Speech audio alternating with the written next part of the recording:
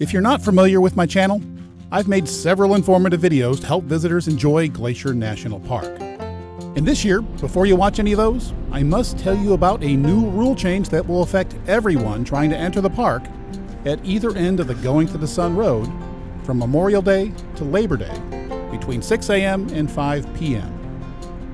In an effort to reduce overcrowding, Glacier Park Management is requiring every vehicle entering the park at either end of the Going to the Sun Road to have a $2 reservation ticket or a documented reservation for lodging or any other park vendor service, like a red bus or tour boat, before entering the park at either West Glacier or at St. Mary. The reservation tickets will be available online starting April 29th. The dated tickets can be purchased up to 60 days in advance of your trip, and they are valid for 7 days after initial entry. So if you're staying longer than that, well, you'll need 2 reservations.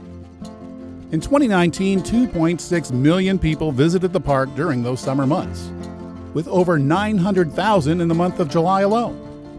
And the Sun Road, Logan Pass, and the nearby trails were simply overcrowded, and it negatively affected the park experience for everyone. So this reservation system is designed to reduce overcrowding.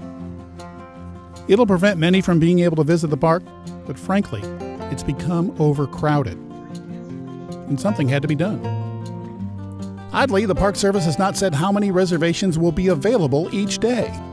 There are less than 1,000 beds/campsites in the park, so those affected are the vast majority of those who stay outside the park. Fewer people in the park would seem to mean fewer people renting those hotel rooms. But apparently local business organizations approve of the plan. Approximately 2/3 of the reservations will be available up to 60 days prior to the first entry. And for those who aren't very good at planning, 1/3 will be available just 2 days before the entry date. And these reservation tickets are not needed for Two Medicine and Many Glacier, and the other areas not accessible from the Sun Road. Those who spend the time and considerable amount of money to come to Glacier, but who could not get one of those reservations, will likely flood to these areas. And there's no doubt that these areas will be even more crowded this year, and daily closures due to overcrowding can be expected. To get an idea of how frequently these areas are closed, check with the park's website in the days and weeks before you come to see closure patterns. By the way, in Many Glacier, road construction delays are expected to add up to 40 minutes to your travel time anyway. There is little doubt in my mind that next year, reservations will be required for these areas too. I've made the long, expensive trip to Glacier most of the last 25 years. But in recent years, the traffic and crowds and forest fires convinced me to cancel. And yes, the lack of affordable room rates in the park also is a bit of a problem.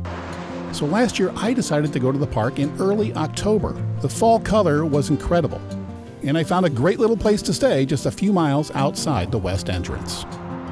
Though the parking at Logan Pass and Trail of the Cedars, well, it was hard to come by about 8 a.m. But the trails and the pullouts along the Sun Road were definitely less crowded than during the summer months. It convinced me that I need to make more off-season visits.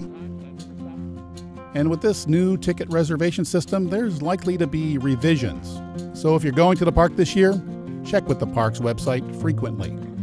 And when you come, don't forget to bring your reservation ticket for the Sun Road and to print out your reservation if you happen to be staying inside the park or using a boat tour or taking a red bus tour.